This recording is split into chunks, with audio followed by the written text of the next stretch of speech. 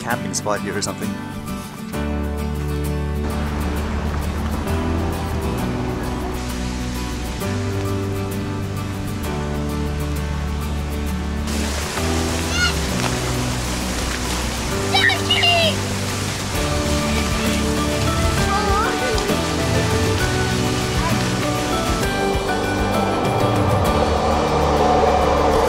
Is it really?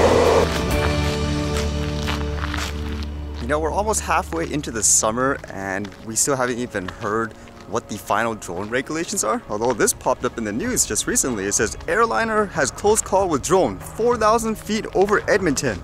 WestJet flight came close to extreme disaster, police officer says.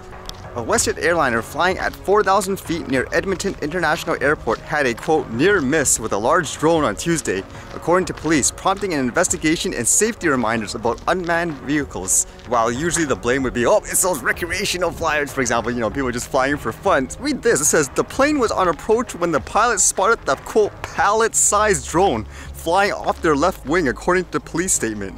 Someone was acting irresponsibly and could have caused an extreme disaster. According to these reports anyways, the drone was essentially 1 meter long, like either way you look at it, whether from the sides or the front. Think about that, a pallet-sized drone that big.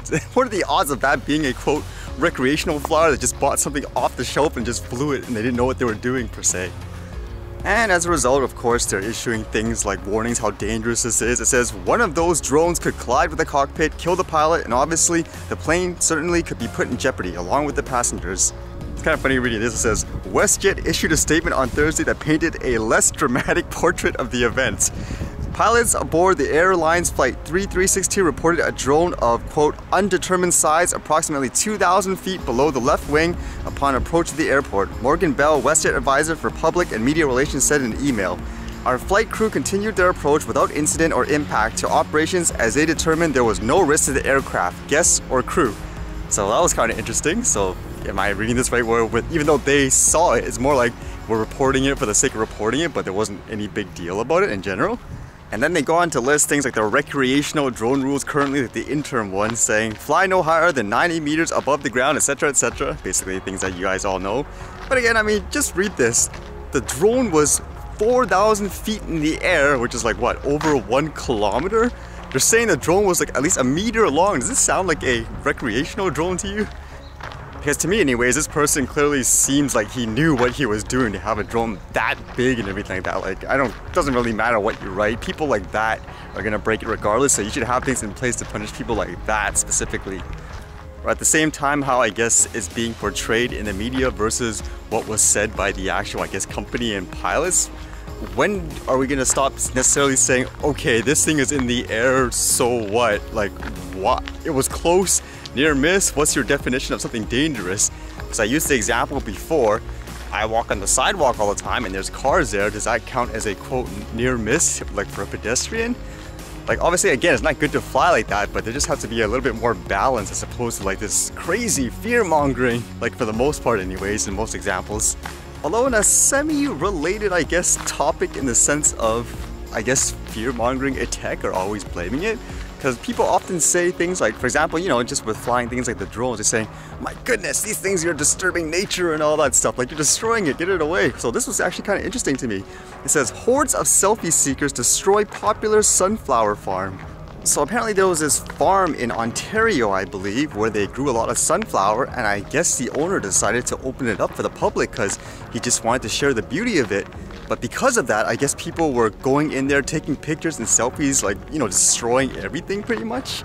And by destroy, from what I mean, it's basically people, let's just say, going off trail here and picking up the flowers. Basically, you're trampling everything, specifically taking them out to get the perfect shot. And because of that, the person decided to close it down, but people are still, in a sense, I guess, trespassing to get selfies and all that. So it's kind of an interesting, I guess, topic in that sense, because sometimes, even for me, like, I just capture the scenery, and people would argue, you know, like a regular person, like a lot of people would say they had experience with people saying like, get that thing down, you're destroying the wildlife and so forth. Whereas most people say, no, you just walking here is disturbing like the wildlife and all that, or even like the plants. So that's kind of a good example, I thought, where it doesn't matter what tech or whatever the person uses, it really depends on the person, on what they do, like in general, in terms of, I guess, harming the area that they go around and stuff like that? Or with examples like this, do we now need laws where no one's allowed to go outside? Stay in your house. Only authorized, I guess, what do you want to call it, nature people or something like that are allowed to go outside and walk around fields or whatever.